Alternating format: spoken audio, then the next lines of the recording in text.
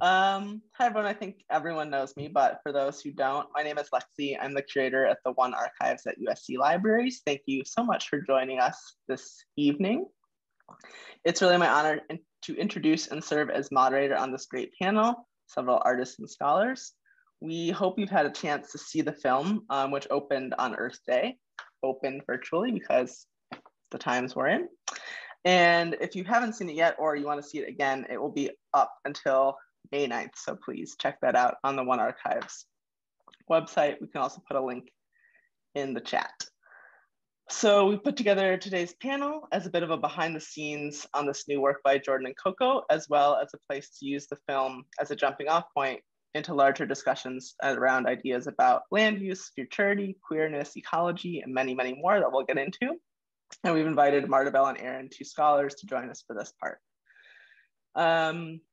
And in fact, I was just reflecting and putting together comments for today about when Jordan first approached me about doing the exhibition and the program, that it was right around the time of the Texas extreme weather and blackouts. And so though this film is much more about fire, it really felt apt about kind of each different natural / man-made disaster coming to the fore that we've felt, as well as, of course, the pandemic and everything we're going through. So hopefully this will resonate in lots of ways, our discussion. And so I know that the panel will take up questions that the film asks around kind of the power of the feminine, how we work toward a more equal society, how we care for the earth, how we build relationships based on mutual aid, how we care for our environment, and as well as thinking about kind of associations with Jane Eyre, the dual destructive and cleansing natures of fires, so on and so forth. So just a little bit of housekeeping, an overview. How this panel is going to go is that we're going to have an introduction from Jordan and Coco about the film. Then Martabelle and then Eyre will both reflect on the film and bring in other elements from their scholarship and life. We'll have a kind of discussion, and we'll happily take questions as well from the audience. Please mute yourself if you're not speaking. If you like closed captioning, I will make that available at this moment. If you like that, you can put the CC, but push the CC button on the bottom of your screen and it should appear. We encourage you to turn on your video, but you don't have to. It's just nice to see everyone together in one virtual space.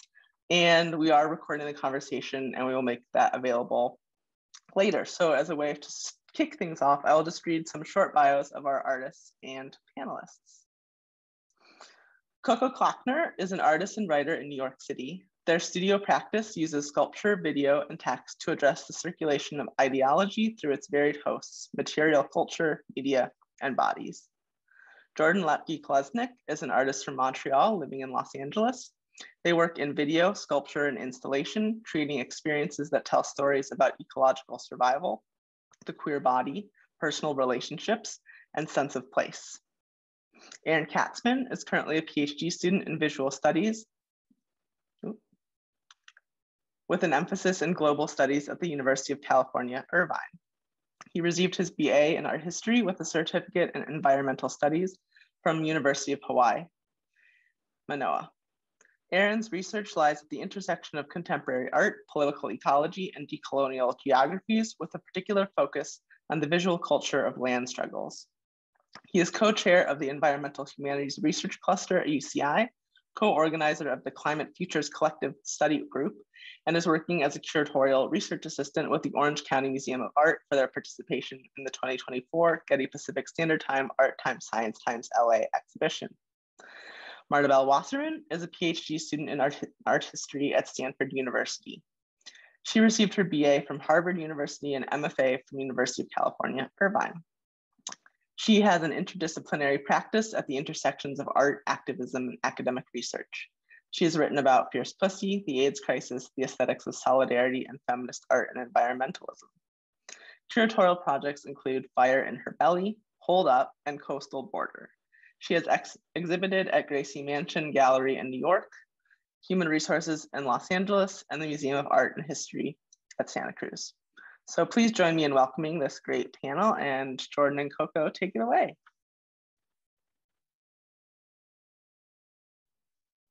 Thank you, Lexi. Coco and I discussed, I'm going to give a kind of background on how this work came to be, and then they're going to talk deeper. They're going to delve a little bit deeper. Thanks everyone for coming. This is going to be really fun. We have like a nice intimate group. We can really, chat, open up a little bit. So yeah, we're here because of this video work that Coco and I made that is being screened by the One Archives online until next Sunday, the 9th.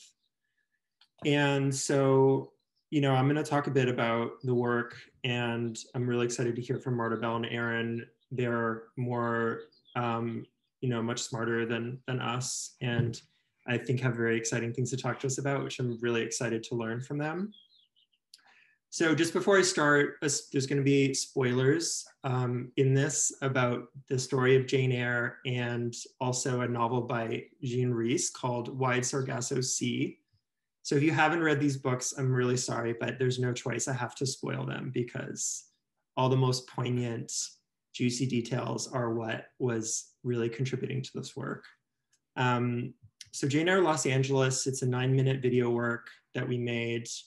And it kind of began when the start of the pandemic, classic COVID artist story, I was cooped up in my home, and there had always been this kind of weird piece of plywood screwed to the ceiling of my closet. And I was like, what's through the plywood? Like, what's there?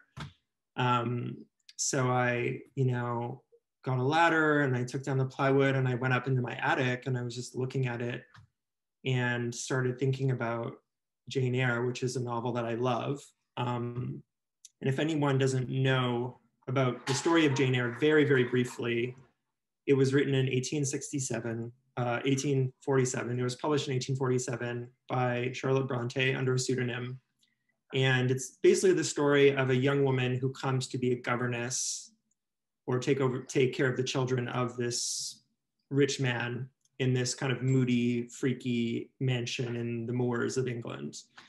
And there's these kind of strange events at the manor house, and eventually the manor house burns down, and it's this horrible disaster. And the kind of anti-hero of, well, what I consider an anti-hero or hero of the story is this woman named Antoinette, who is the lord of the house. It's his wife that he has kept secret, who is, according to him, severely mentally ill, and she's kind of confined to the attic. And then at the end of the novel, she burns down the manor house and kind of destroys everything.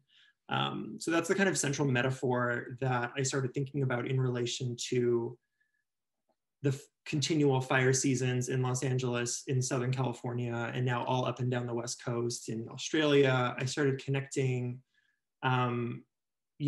my little attic and the story of Jane Eyre in being this like very quintessentially misogynistic plot about a woman who burns everything down through her kind of out of control psyche, this very classic misogynistic kind of idea.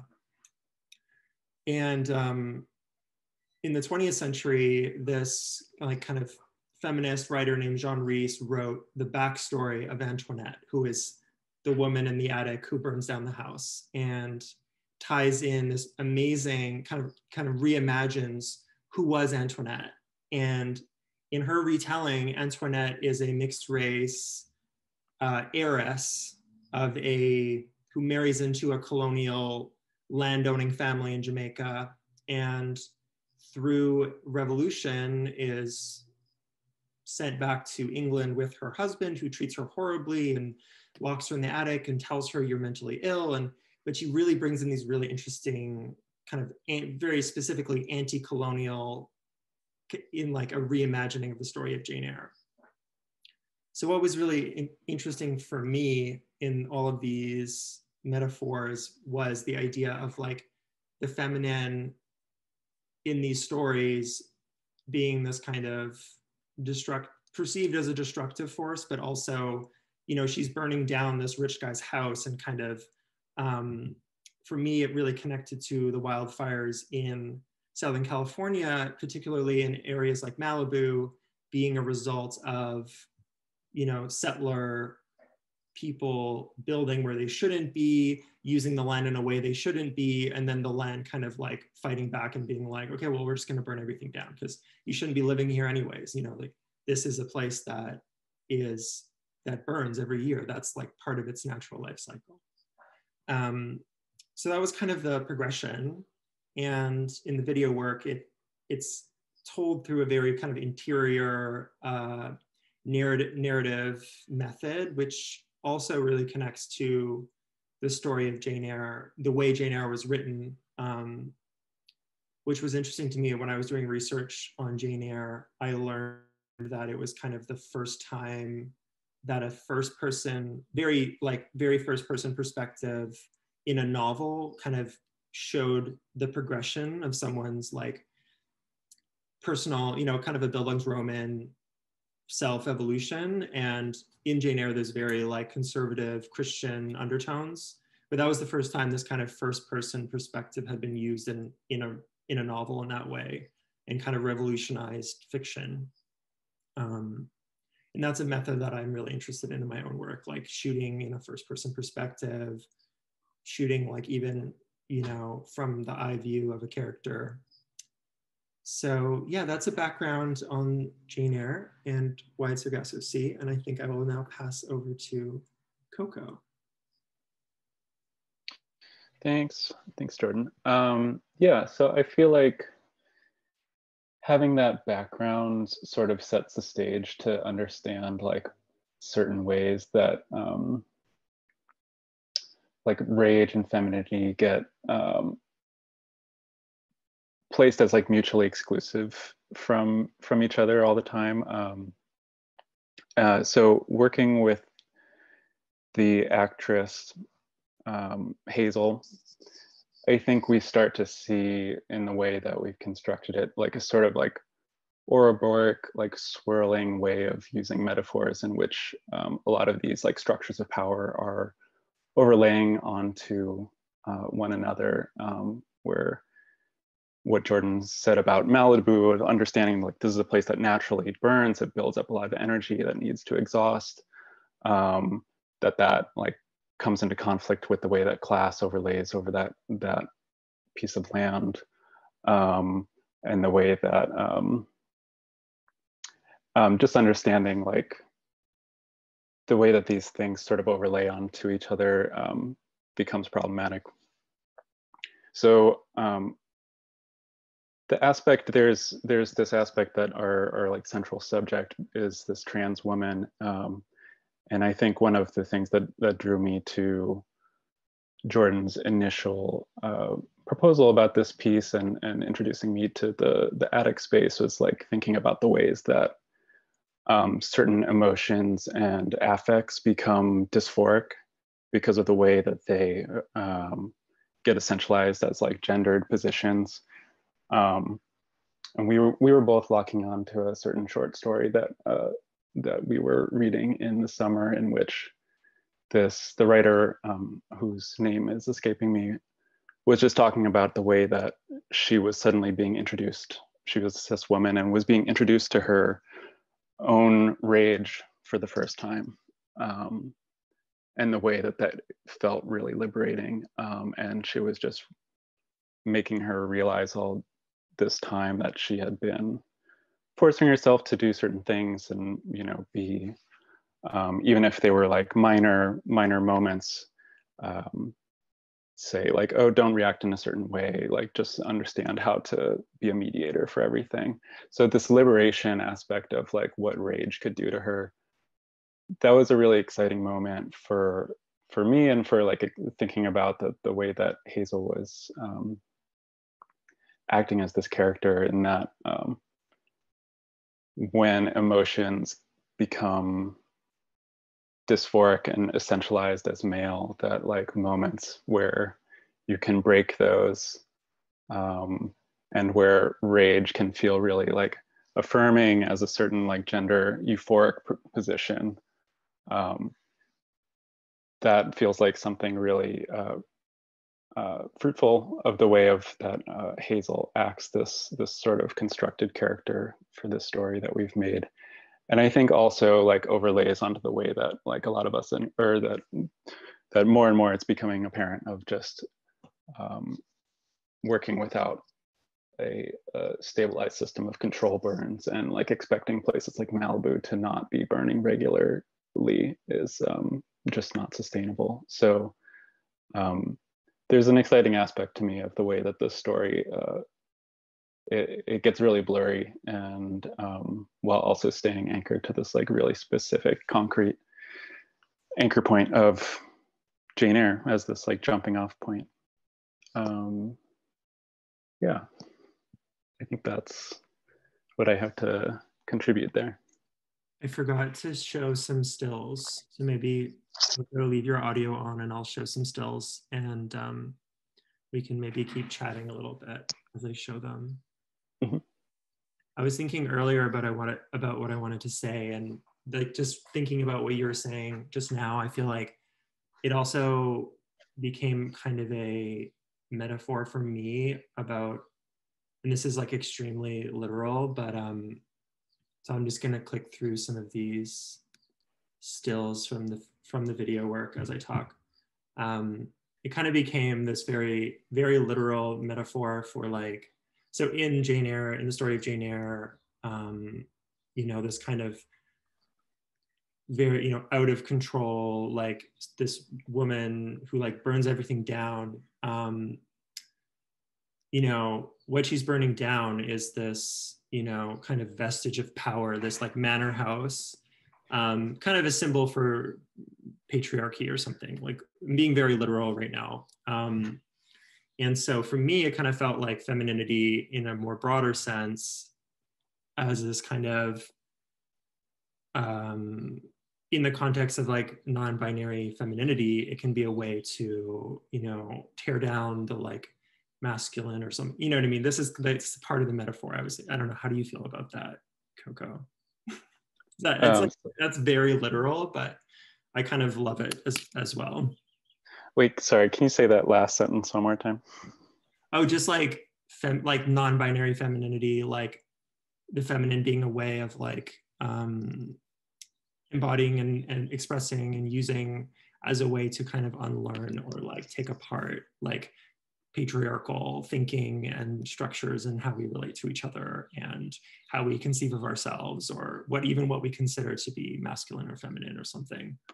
Yeah, I mean, I think that one of the exciting things about, I mean, I should probably preface this a little bit too, to say that I think Jordan's and my background are both like kind of have starting, like Jordan has a longer background in video than I do, but we both have worked in sculptural settings before this. So I feel like there are certain aspects of indulgence that I think become really important about that, the way that like working in any art practice, but I also think like working in space and sculpture also sort of allows it even more so than like film at times.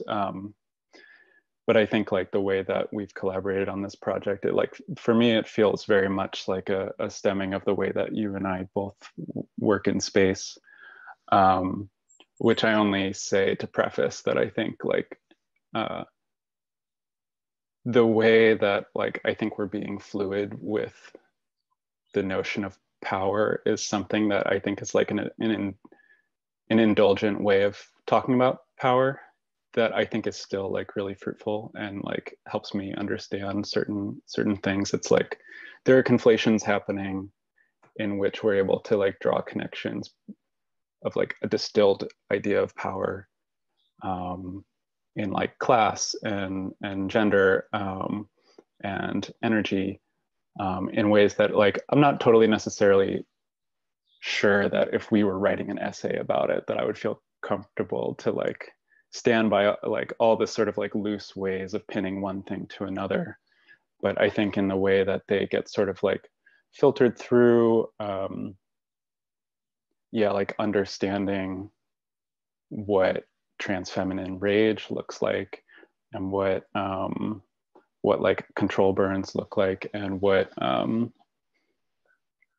don't know, like indulging just more broadly within this sort of set of structures that we're working within, the way they sort of like yield sideways answers to problems that don't always have like straightforward answers. I think it can also, you know, when you mentioned that, it's like in the video, like Antoinette, or, you know, who's played by Hazel, is kind of like, she's like moving through the landscape that is like burning, you know, in the process of burning, which is like, for me, was kind of like turning on its head this like classic trope of like the landscape being like, from a male gaze, being like the body of a woman or something. Like in so many films, that's how it's perceived. So it's kind of like she's kind of like the ghost like appearing or something in that trope. But we want to now, maybe this was really great start and open up to the conversation. I think maybe now we should bring in Martabelle and then Aaron, and I think we'll come back to a lot of these themes and topics. And I have some more questions around medium and other things prepared if time allows as well. How's that sound?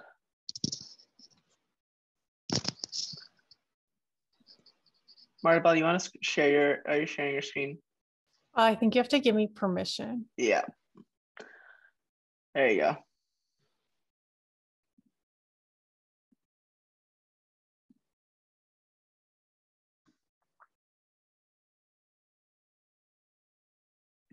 Thank you, Lexi and Jordan, Coco, and Aaron, and all the friendly faces here. It's really nice to be able to talk about these issues together.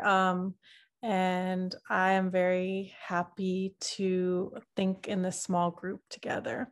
So this film was made in September 2020, and I can't help but think of the summer of 2020 as being bookended by fire. On the one hand, the uprisings because of the police murders of Breonna Taylor and George Floyd and countless others. And on the other hand, this really extended, prolonged, and extensive California fire season, like the worst we've seen. So we can understand the film as like emerging out of this context. So I don't think we can talk about LA and fire without talking about the Watts Rebellion. So I wanted to start there. And I also want to kind of bring up Mike Davis and his essay, Let Malibu Burn, and recommend his other book, Set the Night on Fire, LA in the 60s, and sort of recommend him as the patron saint of this event for someone to think through these ideas of LA and fire with.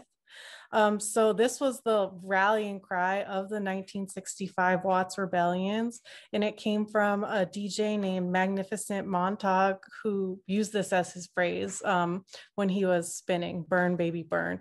So the disco song, etc., came after. And the thing about the Watts Rebellion, which again emerged from an instance of police brutality in which someone was pulled over and failed a sobriety test, but then was met with very aggressive police force, as well as his brother and his mother. And he was about a block away from home, and it kicked off, many, many days of riots. And it's often called the Watts riots or Watts Rebellion. There's like a shift in language that kind of lets us into the perspective of how people are thinking about fire and rebellion and riots as either productive or destructive or somewhere in the middle. And I was thinking a lot about that in relation to this video. So thinking about the generative power of fire and the Watts Rebellion, I wanted to bring in Noah Purfoy, whose practice really emerged quite literally out of the Watts Rebellion, as we can see with like this type of artifact where he found pieces of Watts, what remained of Watts, and showed them in this exhibition, 66 Signs of Neon. So there's like this emergence of a junk data aesthetic that came out of the ashes of the Watts Rebellion. I thought of this image as well, Sir Watts 2 from 1996, in relation to in Jane Eyre in LA, and thinking about post-apocalyptic tools of survival, making avatars and costumes and aesthetics out of the remains as sort of another form of resistance. I also wanted to highlight the theme of queer evolution in relation to this, the theme of like the productive power of fire. And I was really struck by this sentence, animals adapted with sensory hooves that could chip away the glass. And I'm thinking a lot about an LA-based writer named Sam Cohen, who writes a lot about queer evolution. I really recommend her work. But I also couldn't help but think of the Watts Towers as a form of rebellion, where there is like literally glass, like chips of things that have been discarded that evolved into this iconic centerpiece of like South LA. And this, I wanted to like highlight that resonance. And again, just a close up, and I'm just like hearing the glass as it's being described in the video, hooves of glass, and this kind of junk art. So this is obviously a short presentation, so I can't go into the extensive history of like LA riots, which I think is really important for understanding this kind of work, but I just wanted to bring up the 1992 LA riots after the Rodney King beating and the echo of Burn Baby Burn as a reoccurring theme. This is an image from '92. And then here we are again in 2020, a police car on fire in LA. So I started my presentation talking about the kind of dual crises of police brutality and runaway capitalism, environmental destruction. And the people who are here who I've thought with a lot have probably heard me talk about this quote and some of the images I'm going to share because they've really been inspiring my thinking this past year. But I wanted to bring in this quote from Ruthie Wilson Gilmore, where she says, abolition has to be green, and highlight the idea that in order to imagine the end of carceral capitalism, we also have to imagine like a bioflourishing future, something, these things are intertwined. And I think fire really gives us a way to think about that, as does the film. Oops. So this project is at UCSC by Jackie Samol, and a prisoner wrongly accused, not that it necessarily matters, named Timothy Young, in solitary confinement. He's on death row, and this is a collaborative project where he communicated with Jackie the types of plants he wanted to have planted at the UCSC campus. And there's a recreation in concrete of his cell.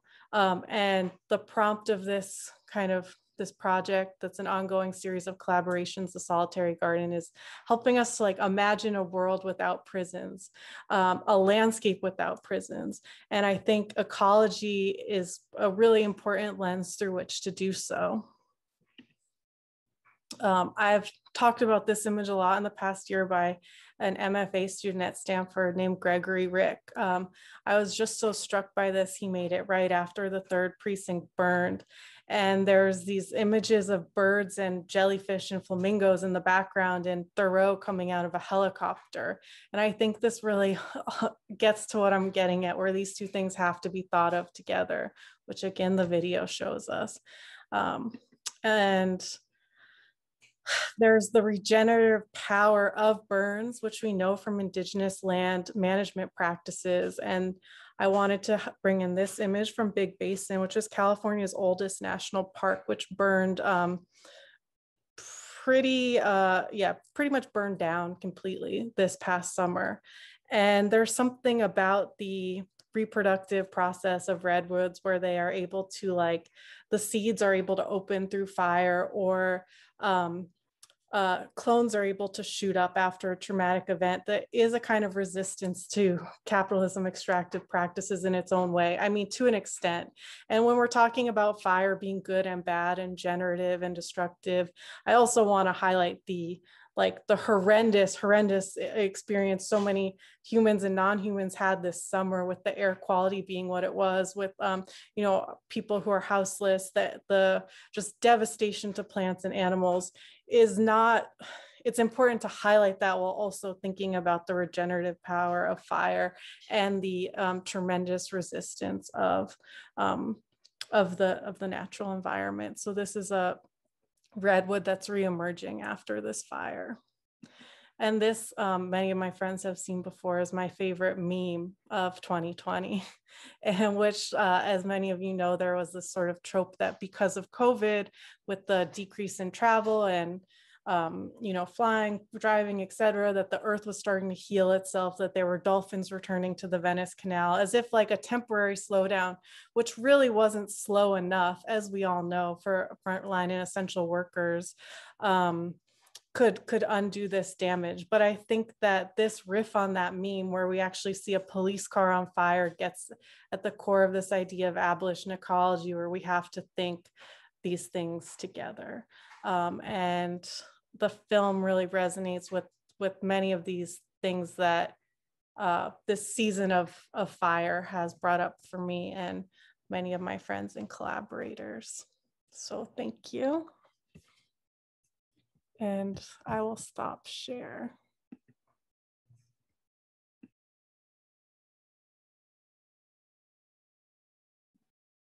Thanks, Maribel. So good. So many things to think through, which I know we will discuss, but we'll hear from Erin and then we'll have a conversation.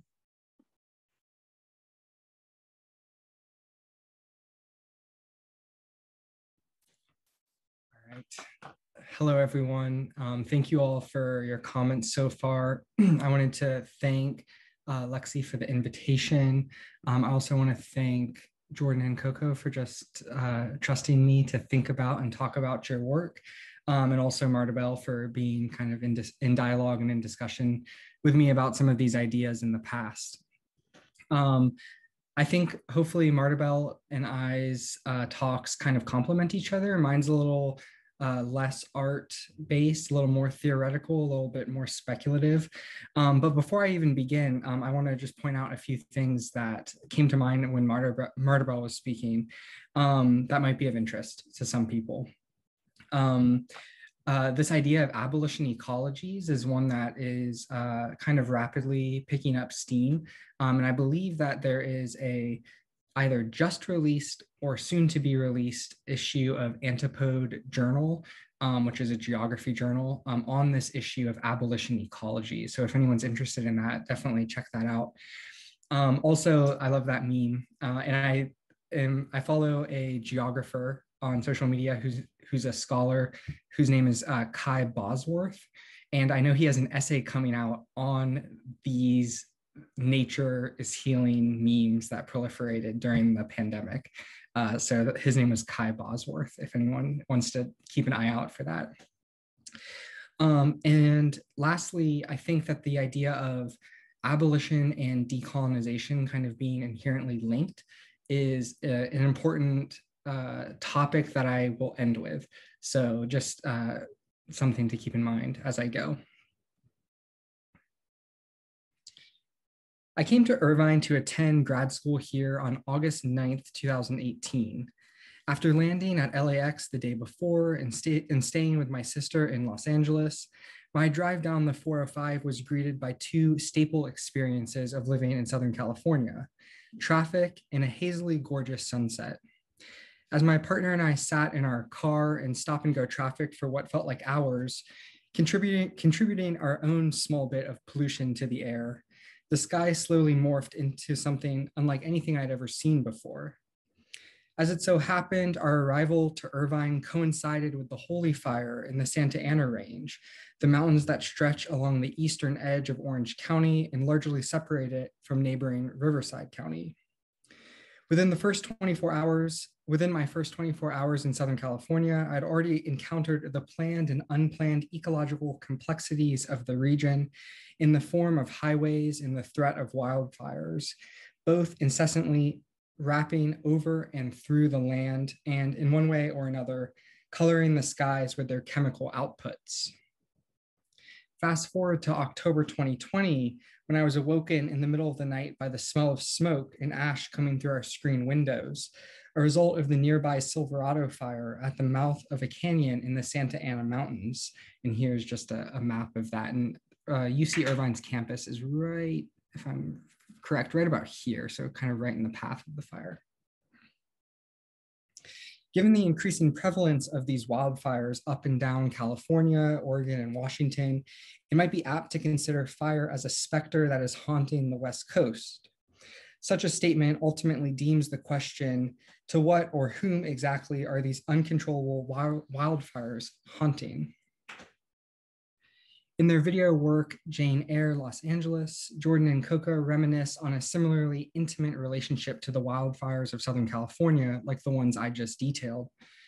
Moreover, their video is additionally critical and explorative of gender and sexual norms, and thus, I believe, about the histories of settler colonialism in what is now the Los Angeles metropolitan area, which is primarily the unceded ancestral homelands of the Tongva people. As such, the film provides a starting point to consider the overlap between queer ecology and decolonization of lands, peoples, and the relations between the two. Before I expand on that, though, allow me to quickly summarize the work from my own perspective. I will briefly reference a few resources in the process, so please feel free to ask for more details in the chat or afterward if any catch your attention. And while I am by no means an expert of queer ecological thought, I hope my brief insights will serve as a potential point of departure for further conversation. Eyre, Los Angeles offers a personal, reflective response to the fires that burn within oneself, as expressed through a physical relation to Southern California wildfires in 2020. The film begins with a futuristic, sinister, dystopic, and almost Blade Runner-esque soundtrack before almost immediately cutting to a personal conversation about the experience of rage. Who or what is allowed to be rageful? Perhaps the unasked question here is, who should we rage against? An inquiry partially answered by the end of the video.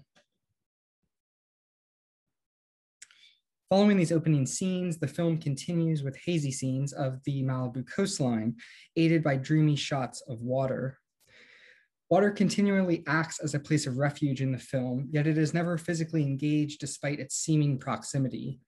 There's reference to the smashing of a dam, which for me evokes the history of Los Angeles's water wars, in particular the breaking of St. Francis Dam, which essentially ended the career of William Mulholland, the man largely responsible for LA's growth.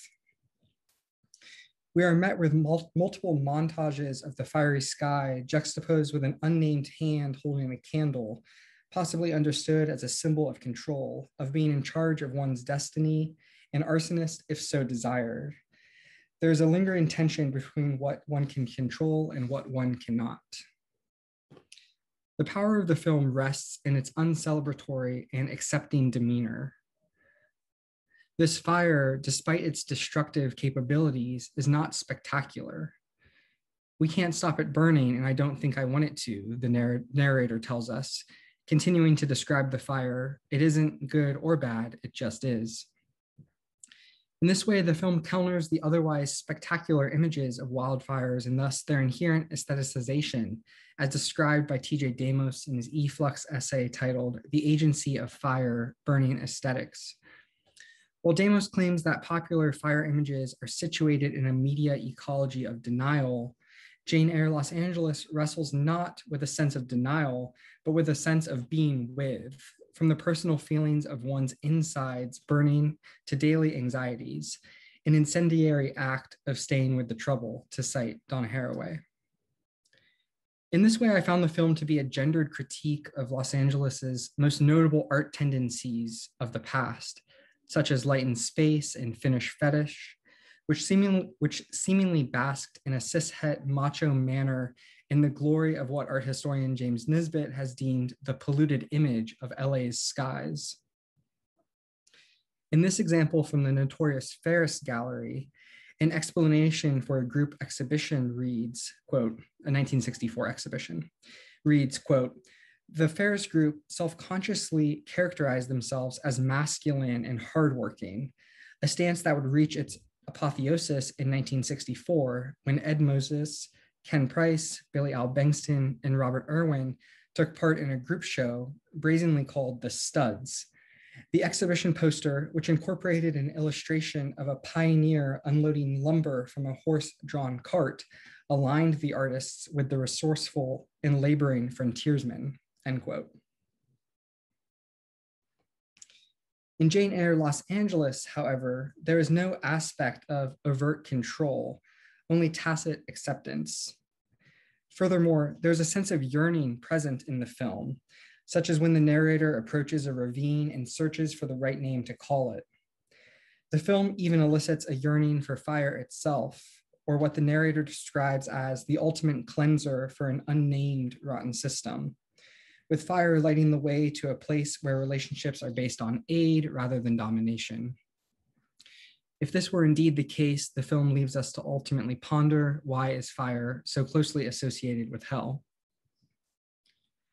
In their introduction to the edited volume, Queer Ecology, Sex, Nature, Politics, Desire, Catriona Mortimer-Sandilands and Bruce Erickson describe the task of queer ecology as, among other things, developing, quote, an environmental politics that demonstrates an understanding of the ways in which sexual relations organize, I would include gender as well, organize and influence both the material world of nature and our perceptions, experiences, and constitutions of that world, end quote. They highlight the longstanding ways in which white men in particular, quote, came to assert their increasingly heterosexual identities in the wilderness, explicitly against the urban specter of the queer, end quote. What to make then of the conjuncture of nature and urban scenes in the film, both of which actually appear to be taken from the Santa Monica Mountains, or at least some sort of park space on the outskirts of the city? While queer ecology might offer one approach to better understanding the film's effective qualities, I think it is insufficient, for a queer ecological analysis must also consider how the very necessity for such an approach is a direct result of ongoing processes of settler colonialism.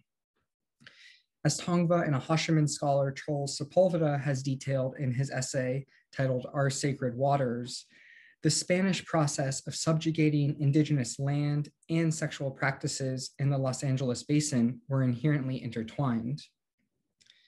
Writing about the historical Manjerio system, which domesticated indigenous women into subservient roles in heteropatriarchal society, Sepulveda links this kind of settler logic to the more contemporary channelization and entombing of the Santa Ana River, both of which are based in a forceful kind of submission and domination. Thus, when the narrator in Jane Eyre Los Angeles speaks of these wildfires as the heart of an inferno of so many years, I think it is imperative that our timeline reaches further back than most to fully consider their often obscured root cause, for our eyes might take an equally long time to adjust. Thank you.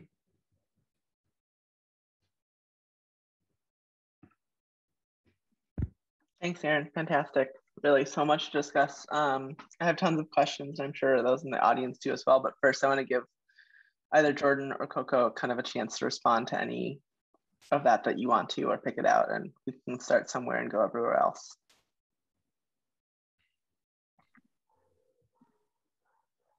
Coco, should I talk? I mean, I think first of all, as you know, as Aaron and Marta Bell pointed out, like, we're definitely not trying to glorify fire as like, oh, we need to burn everything down, you know, and like that was really one of the other big inspirations. I forgot to mention what is Mike Davis, and his, as Marta Bell brought up, he is the patron saint of this work and this talk, and you know, kind of all 2020 for me. He's kind of, I listened on audio to all of City of Courts, all of Ecology of Fear, two of his most amazing collections of writing, and you know, the desire to make this work is really to talk about how terrible, like, kind of the situation is, and to kind of tease out the complexities of it, you know, which also brings me to, you know, like, I'm not, as Coco said, like, if this was an essay, we wouldn't necessarily be defending every, you know, it's like, it's not an essay, it's an artwork, which, and that's why it allows us to kind of play within all of these kind of very tense, you know, paradoxes that is like Southern California and the fires. yeah, and Martybelle and Aaron, those were both so fascinating. I'm going to be coming back to the recorded video to go through what you said again. Really interesting. Yeah, and just to piggyback on something that Jordan said, I think that it is an important point to lean into, that like not all fire is the same. Like I feel like some of the dialogue in the video actually gets pretty granular about like what happens when fire burns too hot, is that it like actually transforms the landscape in a way that it doesn't when it's done in a controlled and like working through models of like land stewardship. Yep.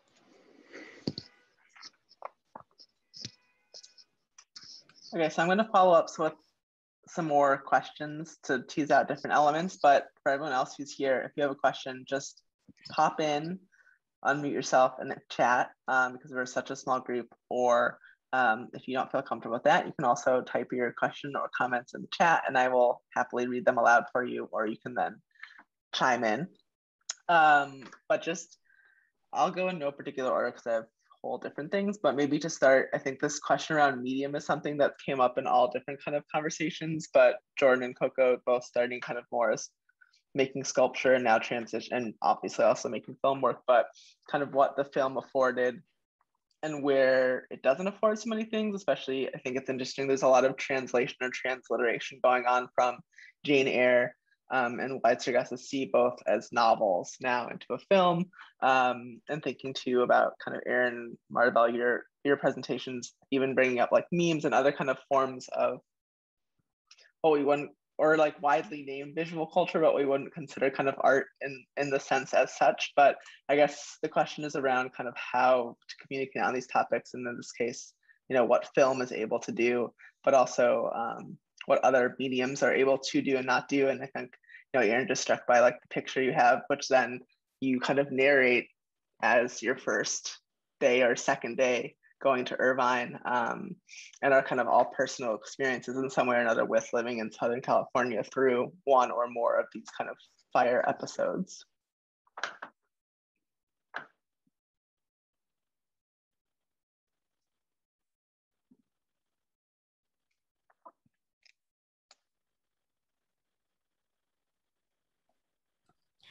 Yeah, that's a really good point.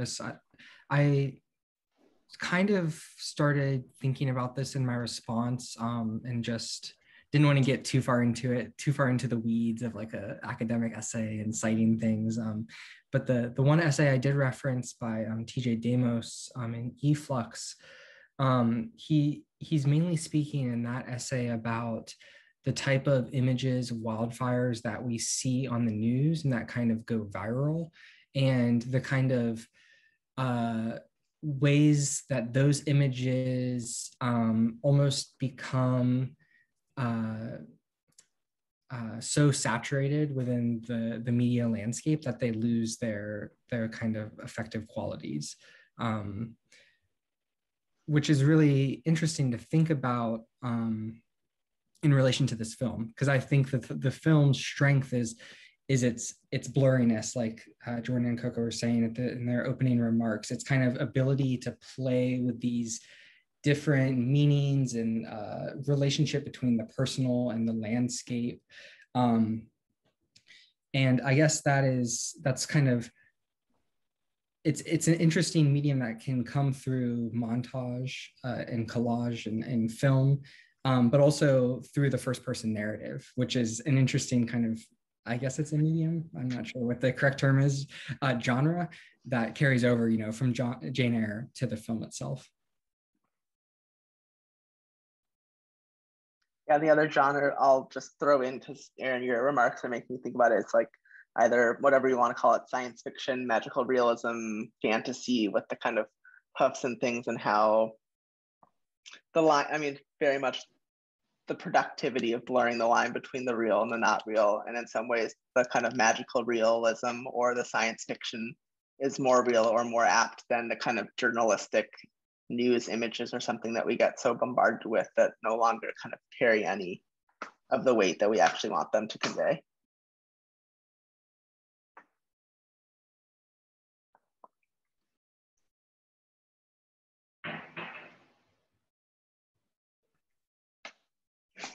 Not to hog the conversation, but I guess when you were just saying something about like the dystopic, it reminded me of the really quick kind of reference I made to Blade Runner and like the opening music, the opening score. It has like this futuristic dystopian feel to it, and yet at the same time, the film is still so rooted in like the personal and the intimate.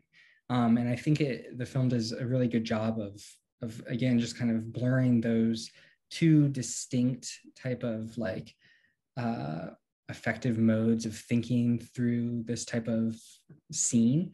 And that kind of leads me to one question that I have, and it's about the film, and it's the scenes of the cityscape, where it doesn't necessarily, you wouldn't necessarily, if you were just to see those stills of the city, you wouldn't think that they're from a time when wildfires are happening. They kind of just look like, a hazy dawn or dusk, city scene.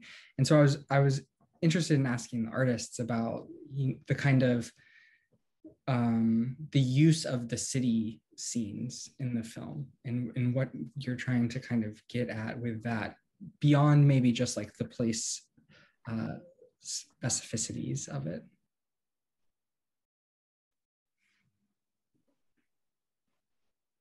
You want to feel that one, Coco? I can get a starting point. I feel like I also have to illuminate a little bit of our process, which I know it was introduced that I'm in New York, so I have like in some ways a very different relationship with the fires. I was realizing last time when the four of us were meeting that like I understand that I wasn't there when these shots were being done, but I feel like the way that the themes that we're like trying to understand about a blurring between like interiority and exteriority in space is that like the proximity of all these things, they have like a really specific way of setting what the power dynamic is and understanding like precarity of when there is sort of power exchange within both of these settings, like interiority and exteriority. So I mean, I think Jojo, you can probably speak a little bit more to what the actual like cinematography was like and the sites that you all were shooting at. Yeah, we worked remotely on this. Coco contributing on the storyboard and screenwriting and animations, and my kind of feet on the ground. Like shooting socially distanced outdoors. With three people: me, the cinematographer, Adam Gundersheimer, and Hazel, the actor. But yeah, like the way the day-to-day, yeah, like it's funny to have you point that out. I admit I wasn't too critical about including those shots other than them contextualizing the work. There was something tempting about it because if this is magical realism, there's quite a lot of like realism in it. There's a lot of just like, there's a shot of a street like in my neighborhood where I live, and there's a shot of the coast in Malibu as shot from the hills, so there was quite a lot of just like, here we are in this place. So I think for me, it was really like continually tying it back to like, we're in Los Angeles. And the same thing is with the title, like why is it called Jane Eyre Los Angeles? It's a very like kind of, direct, just like tying the metaphor right in front of your face, like forcing them together, like in the comma, it's almost like Jane Eyre in Los Angeles, or like what they're shooting a new version of Jane Eyre in it's kind of like this weird. So I feel like that is the role of that footage for me, because there's like, also it's kind of a palate cleanser between these kind of heady, like deep you know, diaristic kind of narration segments or kind of fantastical, like, wait, what? Like the mountains are made of glass now? And then you're just looking at a forest for a moment. So a way of building and breathing room into the work, which I have to admit is a challenge for me. Like I'm always editing things too tight, and I have to actually let them breathe. Like people often on my rough drafts, people are like, you need to like put some space between these subs, like these dialogue, because it's too fast. Like, so that's me, you know, letting things breathe a bit. But yeah, I mean, that's really interesting to point that out. Yeah, I was also thinking about the title of Jane Eyre, Los Angeles, because it immediately pins it to a specific site. And it appears almost very shortly into the film. It burns in the skyline, so everyone's aware that we're looking at Los Angeles. And I'm really thankful to Maribel's presentation for taking the site specificity of Los Angeles and the fire burns and thinking alongside kind of the ongoing riots that have happened in LA, that if you live in LA at all, or even if you've lived in the United States or even internationally, you know these names, the Watts riots, rebellions, and so on.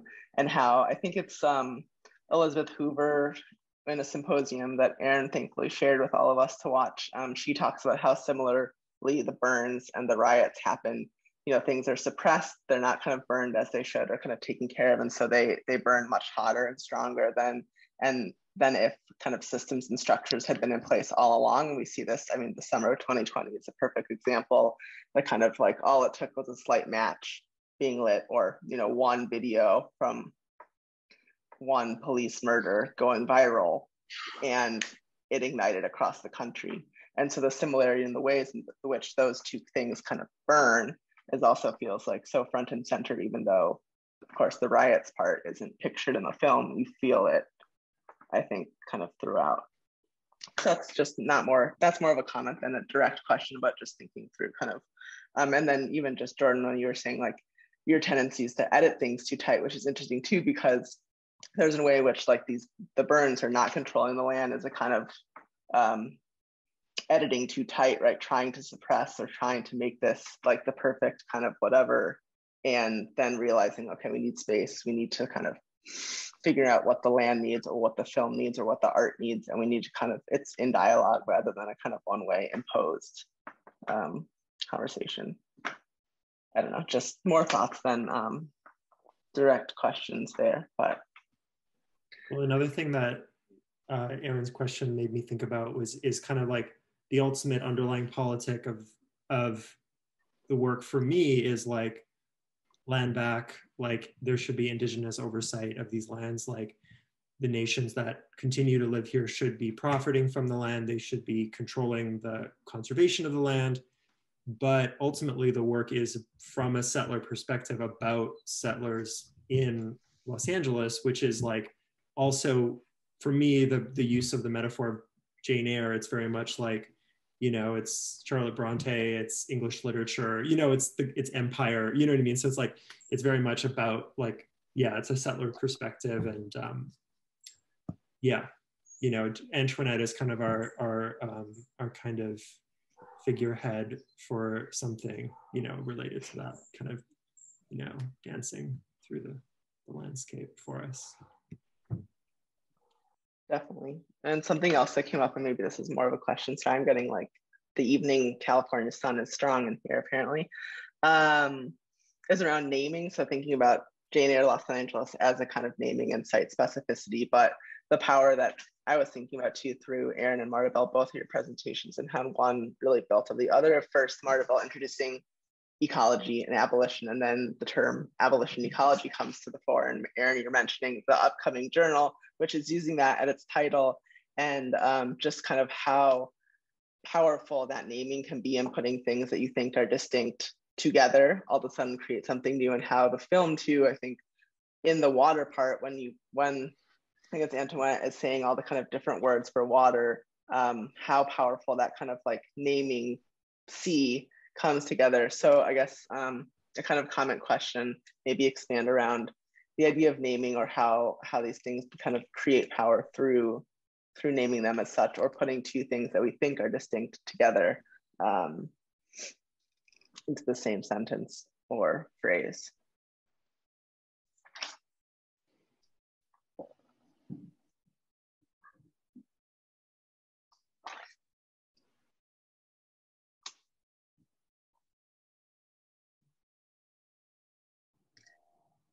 And is it true? I mean, I watched the film several times and now I can't even remember. Antoinette, does she ever introduce herself by name? Now that I'm thinking about naming in that way. I think she's mentioned in the third person as Antoinette, but just thinking about narratives and how they're told. Now, riffing live. She's not, yeah. She's referred to in the third person. Yeah. I would also be interested in talking more about the trope of like the single individual going through the landscape as a way to like bring these scenes together. I'm wondering if the artist can comment on that. And in this moment also where we've all felt so alienated and longed for collectivity, it in many ways like resonates with how I think how we've been feeling. But it also like, there's something about it that just like leaves me wanting more. I like want to see some sort of collective emerge, and maybe that's just my politics. I'm wondering if you could talk about that a little bit.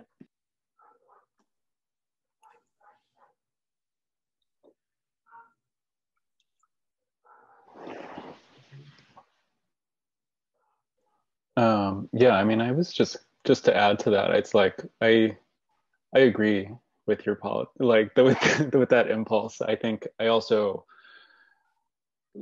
jump back to that period of time when, I mean, like Jordan was saying, it's like even the process of filming at that time was very unknown. I have to remember just how hard it was to know like what was safe as far as filming with multiple people at the same time. And I know that the film industry has figured that out at this point. But I think it also just like functioned kind of as a portrait of the time in which some of the like most crucial shots were being made and most central like storyboarding was happening. Is that I think for me at least, it was really impossible to even like understand how to get there at that point, because it was such I don't know what the word is, sudden change in everyone's life that I feel like we're all still like processing what watching life change really quickly, shift over a year, and then like sort of watch some sort of end emerge, not now, but maybe years down the road. So I think for me, it functions as a portrait of the time, but I don't know, Jordan, if you can add more to that. Yeah, I mean, I think I hadn't thought about that like kind of classic, it's almost glaringly obvious now to think about, the sublime, the portraits of the individual, in nature, and that kind of that recurring, visual image. I think ultimately it was mostly a product of the circumstance and the moment of producing, video work with actors, with people during COVID. But I mean, also, I don't know if I would have done it differently if it wasn't for COVID, because like something I find in my work, and I would say Coco's work as well, is this kind of persistent focus upon, some kind of interior feeling states and thoughts, and that being a method. Like I'm thinking of your work from a couple of years ago, Coco, with the speakers and the in the yellow room. Sorry, I don't have the title in my mind, but like Coco made this work with this voice like narrating these. I'm not going to do it justice, but yeah, like I don't know if I would actually do it differently. I love this kind of like, I love the first person perspective. Even less, even like Jane Eyre, Los Angeles, I feel like there's already a lot of embodiment with Antoinette being in the shots. Like it's almost like I feel like my instinct is almost to be more disembodied and more like a thought, a voice in your head or something. Yeah, maybe And I something think, I need to go ahead. oh, sorry to interrupt. I think within that also, I just come back to the, I don't know, the English trope of like the most personal being the most universal. Because I think there is some reality in understanding the way that like understanding how the most like minute interactions with environment and space become ones that are more relatable to an audience than something that is trying to from the get-go, you know, capture what some sort of like full-on communitarian universal might look like, which may, you know, be the goal. But Yeah, like it needs to be community, but we respond to individuals, which is why names like George Floyd or Breonna Taylor and having those videos associated have so much weight that then ignite the spark, rather than the statistics that are dire don't seem to kind of ignite people in the same way, even though that's what's speaking. And I was thinking too about how the film shows both the kind of large scale big burns and the individual fire, either the one that you make while living out in the landscape to stay warm at night, or the single candle that Aaron pointed to in his presentation as the kind of scale differences, same as the meme where, yeah, it's funny when funny/ironic when the meme of the earth healing and we see one police car burning, but what if every single police car were burned and we abolished the police? Those kind of scale differences are actually, I feel like, really productive spaces. Just a comment. I have one other question maybe, and then if anyone in the audience has questions, please jump in. But I wanted to talk to you about sound, because we're going back now to the medium of film and what it affords. And obviously there's a soundtrack in addition to the narrative. And every time I watch the film, one of the moments that always strikes me is when you transition to the large fire burning and this like really upbeat like techno music, and the music feels like uplifting and like speedy and hip, and then of course it's like a scene of vast landscapes burning. So I don't know if you could think, maybe Jordan and Coco, you could share a little bit about kind of that decision and the kind of soundscape that we hear in the film, and Aaron and Maribel, if you have any other reactions to thinking about sound as something that comes through in film, doesn't come through as the same way, but something, at least to me, thinking about the Watts riots and et cetera, bring up a kind of internal soundscape, even though the images are just two-dimensional. Coco made that techno music. Yeah, that's my track. Yeah, I don't know. I feel like it's a complicated gesture. In some ways, I felt like that was an appropriate move. I mean, we had conversations about it, but I don't know if we would ever pin it as some sort of like one-to-one, here's what that means or something. I think that understanding how the language that functions as a sort of like throbbing techno club space, that it just felt appropriate as far as the affect that I think that we are maybe approaching this tension. I think those are tense scenes, and maybe you have some more thoughts about it, Jojo. I mean, I think what you said, it's like, it's on one hand, it's kind of a gesture of generosity to the viewer, which is to be like, okay, you've sat quietly and you've listened to these deep innermost thoughts, and now you're going to get a bit of a break and you can enjoy a bit of music. You know what I mean? It's part of the language of filmmaking, where you build up emotions and then you bring them down. And so I would say it's more so a device to push forward the feeling, like the affect of the work, rather than, and it's funny because that's also something, like I said earlier, about like forcing myself to let something, that's also me forcing myself to be like, okay, well, maybe I should be less severe on my audience, which is because I studied video art in, I never went to cinema school. Like I only studied video in an art context, which is, video art is often so severe and you don't get a break. Like you're just like, okay, you're gonna watch this still for 20 minutes. You know what I mean? So that was me kind of letting myself try something new, I would say. But it was somewhat fraught. It was fraught.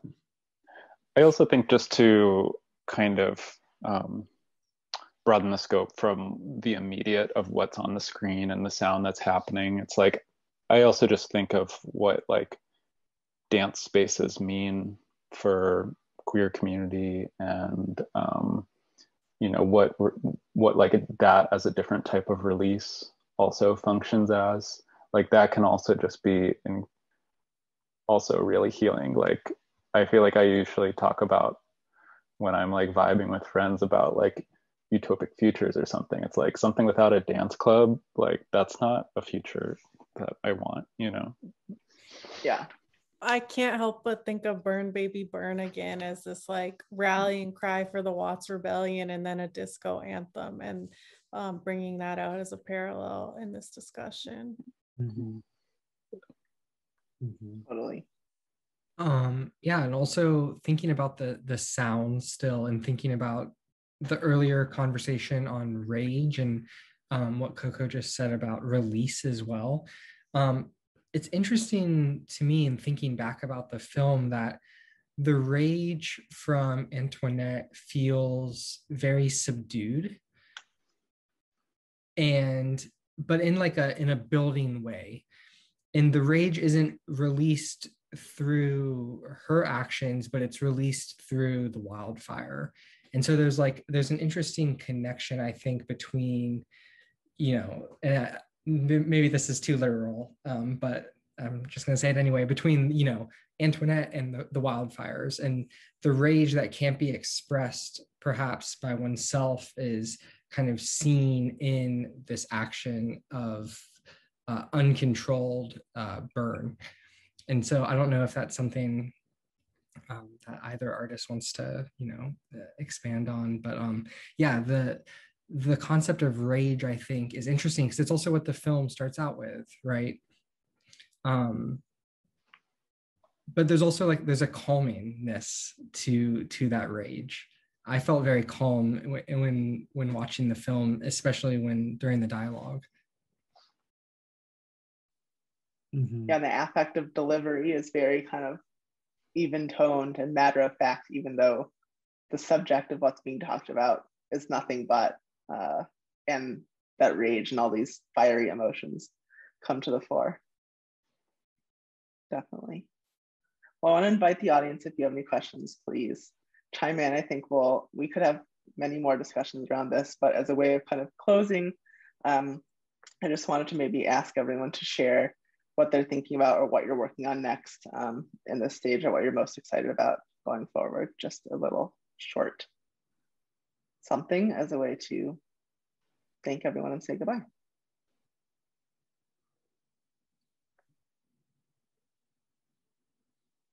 I can start in just saying that I'm still relatively new to LA, so I'm appreciating this conversation about LA as a site with all these rich and complex histories, and taking that forward as I continue to do work in LA. Coco and I are working on an exhibition in September in San Francisco. That's kind of loosely about this year 536, which was apparently the worst year ever, when the sun was blotted out for 2 years. And that's our starting theme. So it's going to be good, I think. Coco.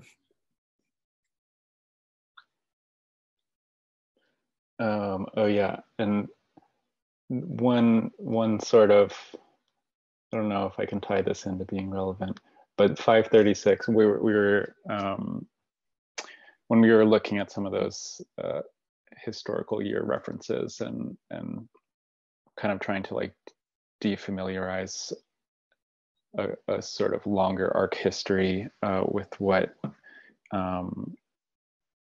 is at the front of our mind right now. We were introduced to this history of vulgar era, which I think in the 16th century, era vulgaris, the Latin root also just means common. So it is the term for common era, but then has this sort of like double entendre of like thinking about like the time that we live in as being common and vulgar at the same time. So that is one other jumping off point of this new work that we're embarking on. So something that I'm still interested in.